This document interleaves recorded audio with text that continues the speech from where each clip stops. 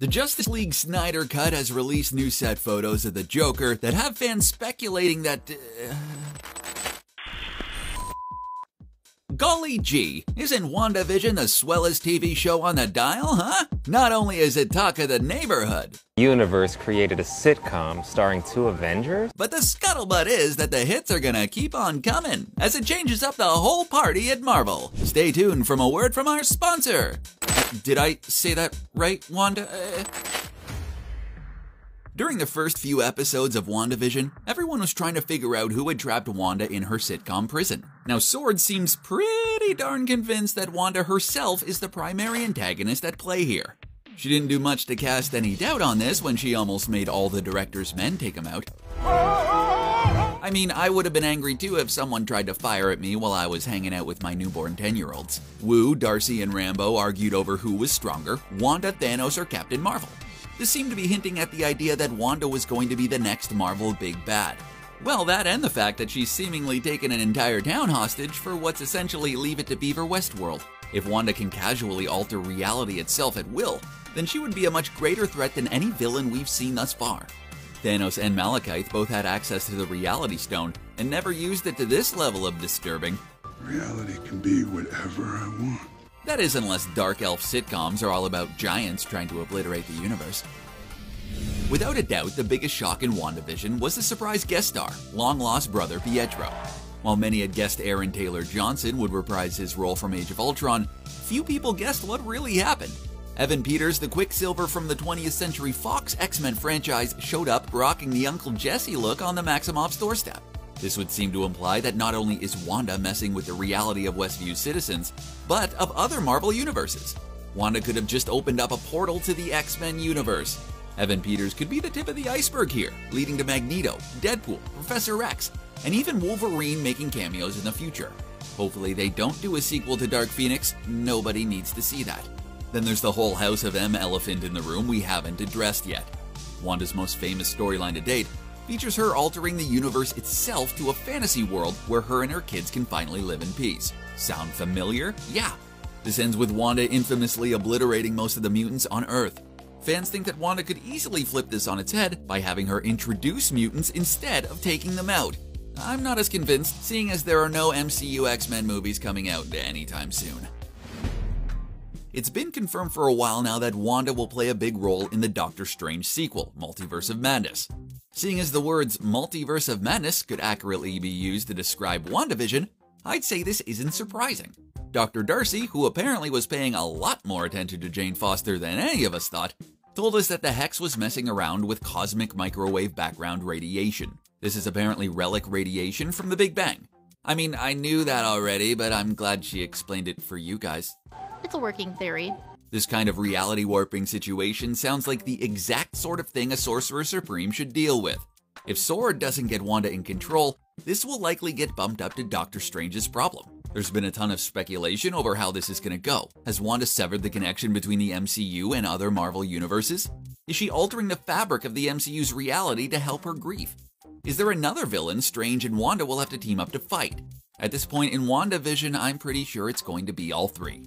Regardless, it seems pretty likely that Wanda's raw strength is going to go up against Strange's expertise. Who knows? Maybe a new Sorcerer Supreme is about to be crowned, huh? So what's going on with this Spider-Man 3 film that's supposed to come out in 2021?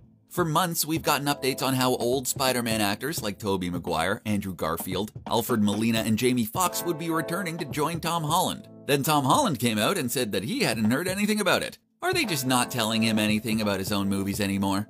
Hopefully WandaVision can sort some of this out. If Evan Peters is truly the Pietro from the 20th Century Fox films, then that officially opens up the MCU to all other Marvel properties in a vast Marvel multiverse.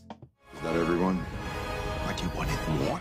They could even drop hints about other Spider-Man universes as Wanda continues to unravel the MCU. This could very well be the new Infinity Stone-style MacGuffin that ties all the Phase 4 films together. The Jane Foster Thor, Spider-Verse, and rumored Inhumans reboot could all be because of Wanda's multiverse meddling.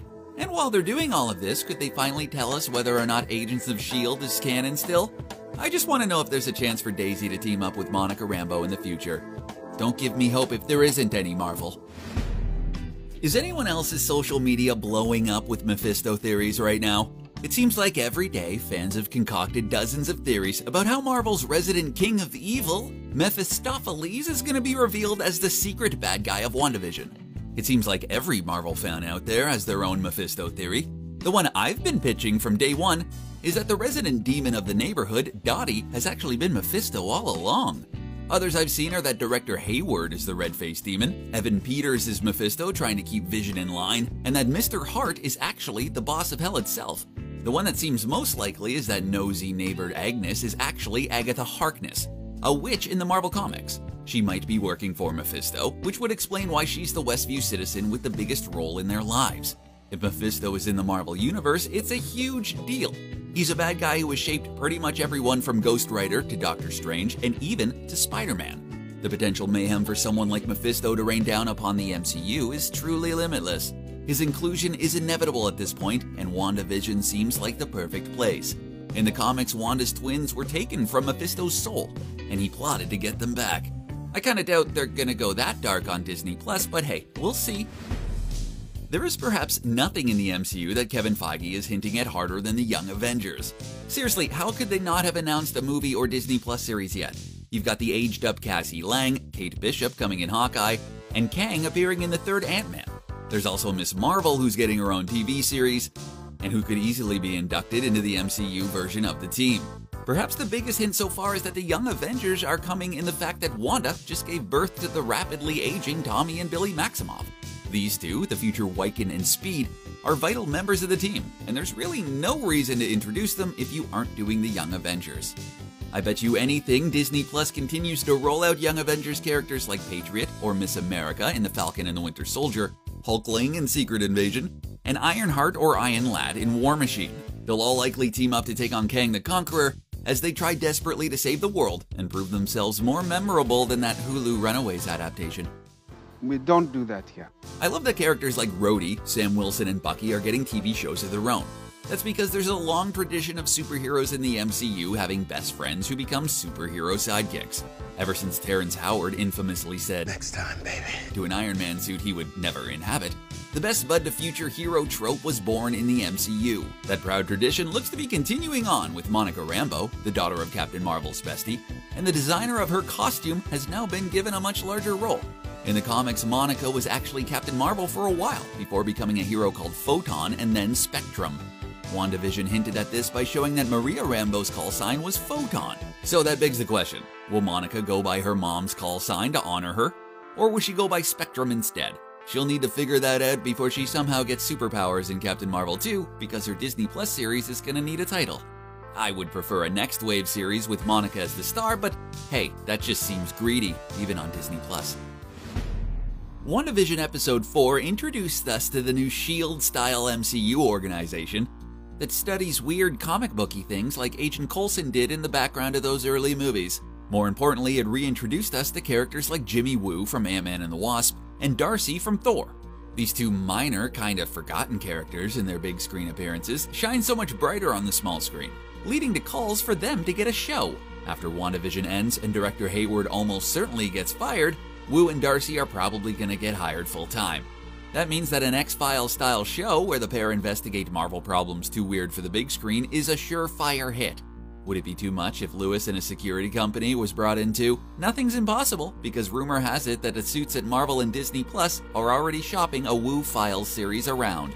I just hope that Woo and Darcy run into a monster who can only be defeated by someone with mad rap skills, because Randall Park has insane skills. Google it. You're welcome. The Squadron Supreme is one of those crazy superhero teams you wouldn't think would be legal. That's because they are a blatant rip-off of DC's Justice League. Take the Golden Caped Hyperion, or the gritty Nighthawk, and see if you can figure out which of DC's heroes each was trying to parody. Once upon a time, it would have seemed insane to think the Squadron Supreme would actually appear in the MCU, but WandaVision has proven that insane is Marvel's brand now. WandaVision kept this going by dropping in a character named Phil Jones, the husband of Arcana. Is it possible that Dottie will get superpowers and become a Justice League-style superhero? I hope so, because that's likely the closest we'll ever get to the Justice League taking on the Avengers on the big screen.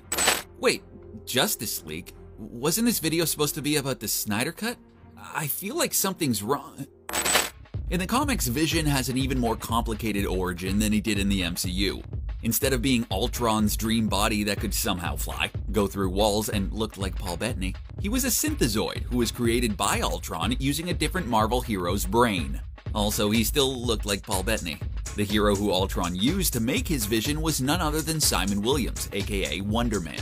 Wonder Man's strange relation to Vision's brain patterns have made him a part of the Vision family in the comics. Both Wonder Man and his brother, the villainous Grim Reaper, have frequently featured in Vision stories, so fans have long guessed that Wonder Man will at least have a cameo in WandaVision. In fact, I think there's a good chance we may have already met him. If Evan Peters isn't actually the 20th Century Fox's Quicksilver, it would make perfect sense for him to be Simon Williams. The character is a famous actor in the Marvel Comics, and would be a great role for the notoriously chameleonic Peters. It's even possible that he could be the original missing person that Wu was looking for. If the Quicksilver thing was really a gag, making Peters a different hero would be a great way to make peace with all the excited X-Men fans who would be so angry.